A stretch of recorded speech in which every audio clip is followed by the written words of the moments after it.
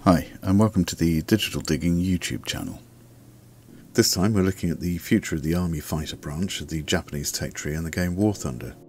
I'd best warn you in advance that I'm unfamiliar with Japanese pronunciation, so if I make anyone wince, I apologise in advance and welcome correction. Right, well, disclaimer aside, first of all we have the Nakajima Kai-43-1 Hayabusa, or Peregrine Falcon. The identification number here refers to the prototype model, with the first production model being the Kai-43-1A. The 1A was powered by an HA-25 Type 99 engine which generated 980 horsepower and a top speed of 308 miles per hour or 495 kilometers per hour, and was armed with a pair of 7.7 Type 89 machine guns in the upper cowling. The Nakajima Kai-44-1 was powered by the Nakajima HA-41 engine, generating 1,250 horsepower and a top speed of 363 miles per hour or 580 kilometers per hour. It was armed with a pair of 7.7 Type 89 machine guns in the nose and a pair of 12.7mm HO-103 machine guns in the wings. The Nakajima Kai-44-2 Ko was powered by a Nakajima HA-109 engine which generated 1,440 horsepower and a top speed of 378 miles per hour or 604 kilometers per hour. It was armed with two 7.7 Type 89 machine guns in the nose and a pair of 12.7mm HO-103 machine guns in the wings.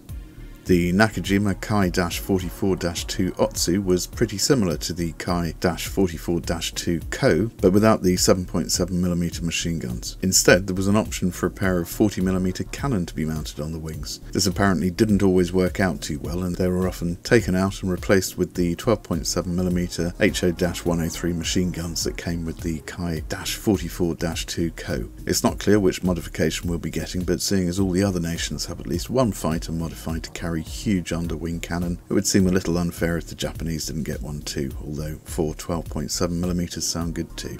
The Nakajima Kai-44-2 High variant actually does sport 4 12.7mm HO-103 machine guns, 2 in the nose and 2 in the wings, but is otherwise more or less identical to the Ko.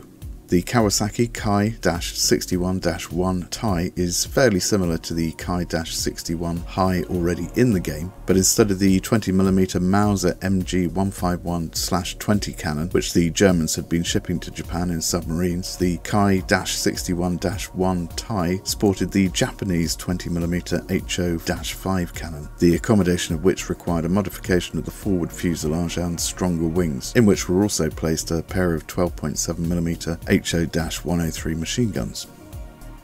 The Kawasaki Kai-61 Kai Ko and the Kai-61 Kai Otsu designations are a little confusing. As far as I can make out, and I might be completely mistaken, these suffixes translate as Kai-61 Modified A and Kai-61 Modified B. If this is the case, and given where they lie in the tree, I'm going to guess that these are the Kai-61-2-KA and the Kai-61-2-Kai B. If so, then the Kai Ko carries two 12.7mm Type 1 machine guns in the wings and a pair of 20mm cannon in the fuselage, whereas the Kai Otsu comes with 4 HO-5 20mm cannon, 2 of which presumably replace the wing-mounted 12.7mm machine guns of the Kai Ko and could carry a bomb load of 1,102 pounds or 500 kilograms. They were both fitted with an HA-140 engine which generated 1,500 horsepower and a maximum speed of 379 miles per hour or 610 kilometers per hour.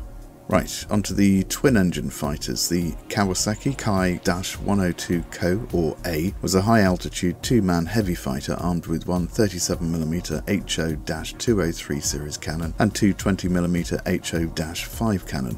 I haven't been entirely successful in tracking down the exact specifications of the engine, but as far as I can tell it was powered by a pair of turbo-supercharged Mitsubishi HA-112-2RU engines, but I can only find the specs for the non-turbo-supercharged version, so performance will be upwards of 1,500 horsepower per engine, generating a top speed somewhere north of 360 miles per hour or 580 kilometers per hour. The Kawasaki Kai-108 was a single-crew aircraft, very similar in designed to the Kai-102 Co, but with a pressurized cabin. This was a prototype modified from the Kai-102 Otsu, or B, and it looks like only 2 of these were actually made. It's a little foggy whether this one had a rear-facing 12.7mm machine gun, which is about all that would differentiate it from the Kai-102 Co, or A. Though there were a number of prototypes testing the Mitsubishi Kai-109 design in different roles, including a night fighter which carried a pair of 37mm HO-203 cannon in a Schrage music configuration, and a day fighter which carried a 75mm Type 88 heavy cannon in the nose and a 12.7mm HO-103 Type 1 machine gun in the tail. It's most likely that we'll get the Army heavy fighter interceptor version, which, like the other prototypes, was modified from the Kai-67-1.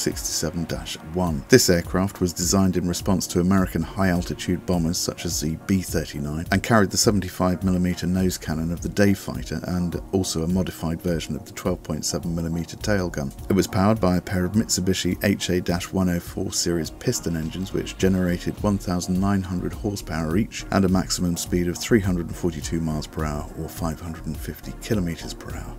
Finally, we come to the Mitsubishi Kai-83, a long-range heavy fighter that reminds me somewhat of the Mosquito. It had a 2-man crew and was powered by a pair of Mitsubishi HA-211RU radial engines, which generated 2,070 horsepower and a maximum speed of 438 miles per hour or 705 kilometers per hour.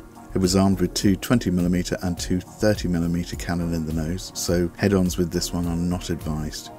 Right, well, that's it for the Japanese until part 2, which should be up in a day or so. Thanks for watching, and if you've enjoyed this video, then it would help out if you'd be so kind as to hit the like button, and if you'd like to see more of this kind of thing, then you might consider subscribing to the channel. Okay, well, cheerio chaps, and hope to see you next time. Bye bye.